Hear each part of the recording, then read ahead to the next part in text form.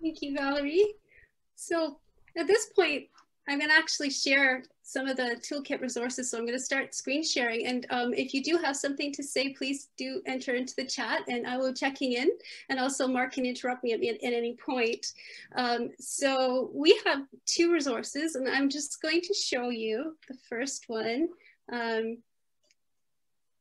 And you'll find if you are doing your presentation, and you might want to screen share.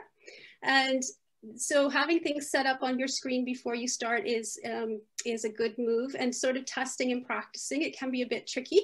I'm going to ask, you should see the introduction, why do we bother exercise up there now. This is what we have in our kit, and I sprung this on you.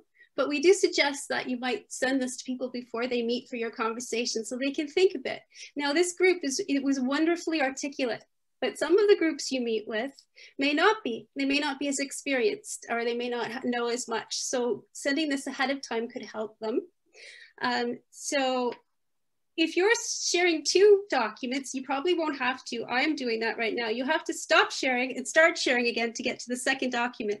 So Zoom is a bit tricky when you're trying to do a Zoom conversation, but I'll show you how that works. I'm going to screen share again and the other document.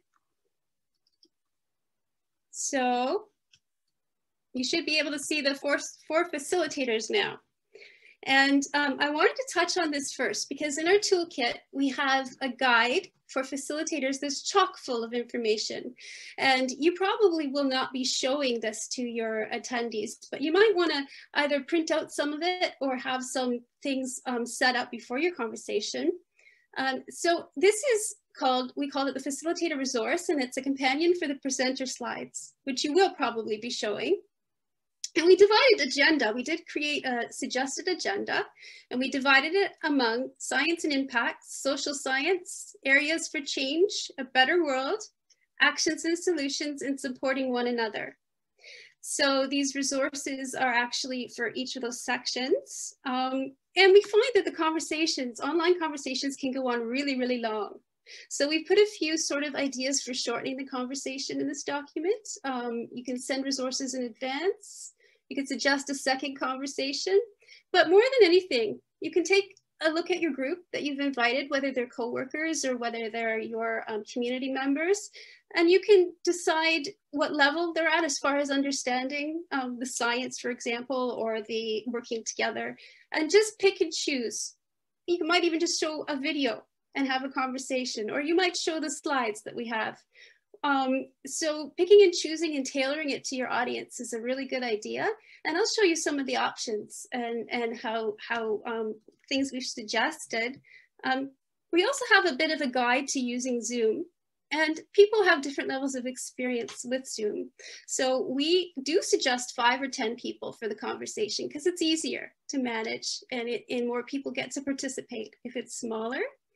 And we think you probably need to set the call up for 2 hours. And we do say that if you don't have the capacity to do that, just let us know because we can help you set up the Zoom conversation.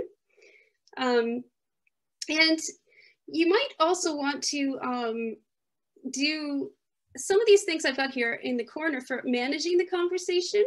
Some people like a really informal conversation. So then you might just go like this. Right, you know, and then you can see everyone if you've got a small group usually, and you can just answer people. Or you might want to try a mix of putting S's in the chat and waving. Just whatever the feeling you want for your conversation kind of dictates that a little bit. So this is the suggested agenda. This is really detailed, and you won't be showing this to the people, but this is for you.